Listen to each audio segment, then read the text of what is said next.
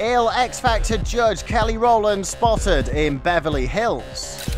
Kate Middleton is Britain's best dressed. Kim Kardashian steps out without her wedding ring as she jets to Australia.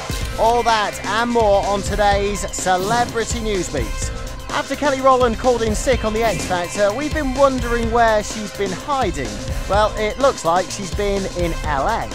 Dressed in a green tracksuit, the 30-year-old was trying to hide from photographers while out in Beverly Hills. Her presence in the UK was obviously needed on the X Factor, as two of her acts were in the bottom two, with Sophie Habibus eventually getting sent home. However, Kelly really doesn't appear to be well and was seen coughing away. Whether you love or hate her, this has undeniably been the year of Kate Middleton. Her latest accolade is beating Kate Moss to the top of the 2011 Harper's Bazaar Best Dressed list. The Duchess of Cambridge scooped the top spot on the list, mainly for her stunning Alexander McQueen wedding dress. Meanwhile, Kate Moss is down in 4th place. Kim Kardashian is leaving all the drama behind hours after announcing her split from husband Chris Humphries.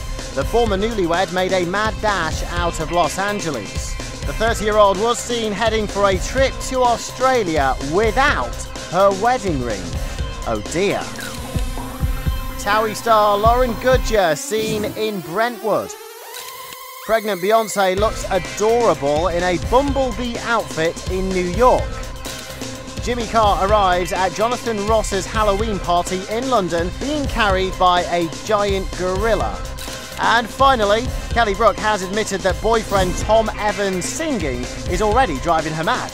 The 31-year-old recently moved in with the rugby player after a year of dating, but confessed that his constant crooning is starting to get on her nerves. According to The Sun, she said he used to be in a boy band.